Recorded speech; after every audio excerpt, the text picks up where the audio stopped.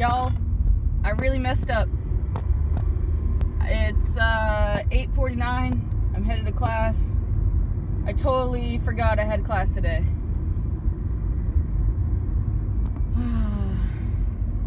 Excuse my dirty floor.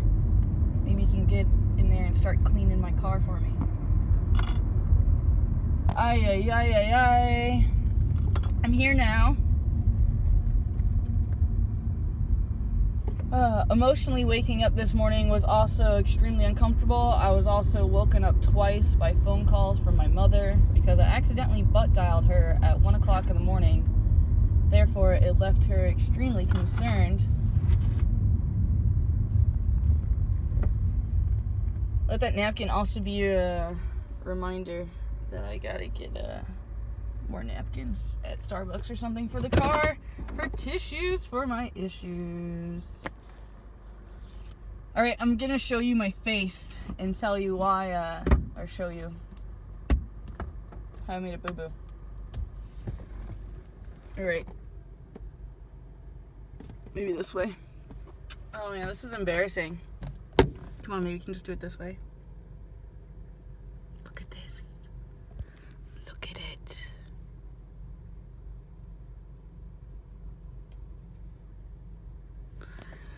I messed up. Oh, I forgot I went to sleep with makeup on. And I showered because I felt energetically dirty. I'm not a very egotistical person.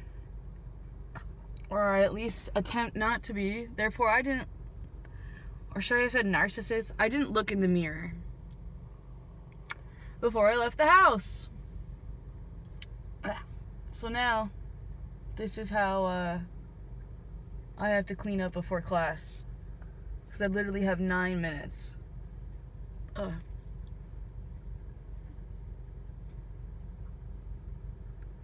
my goodness.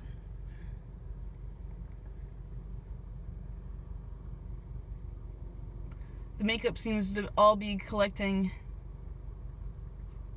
by my my fight injury, the remnants. Ugh. I kinda wanna pick it off. Is it a scab? I don't know. I'm trying to just leave it alone.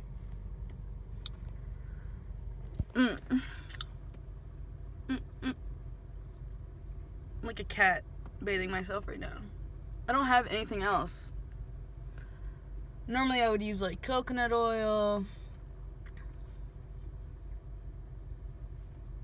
Hey man, if moms do this on kids, can't be wrong with a little self-care that way. At least temporarily till I can get to some coconut oil. Oh! So, I gotta go. I have a few minutes left, and I have a story I'd like to read that I have to read actually before class. I love you. Thanks for spending time with me and my bare feet travels. Well, does this count? It's kind of bare feet. Peace.